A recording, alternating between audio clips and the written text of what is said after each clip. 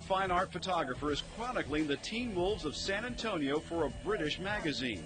The UK, it seems, can't get enough of the canine. They appreciate youth culture in the same way, and they loved the story. And I sent them the YouTube video, the interview that was on Channel 5. And yes, they sometimes meet under a full moon.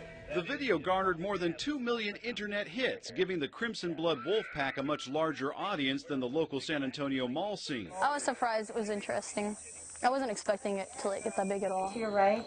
Yeah, there you go. But it did. For Wolfie Blackheart and her friends, the attention means a cover shoot, complete with hair and makeup artists, and their story to tell, from the deep woods to the open culverts of the West Side. I'm taking a picture of a group of kids, and I want you to understand who these kids are without reading about them, because there are no words, they're strictly visuals. You look incredible.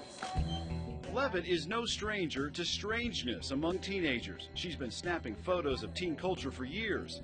Levitt says the idea is to capture the inner strengths and vulnerabilities of her subjects. I'm not sure that they all have the fortune of coming from homes that they're excited about or have been nurturing.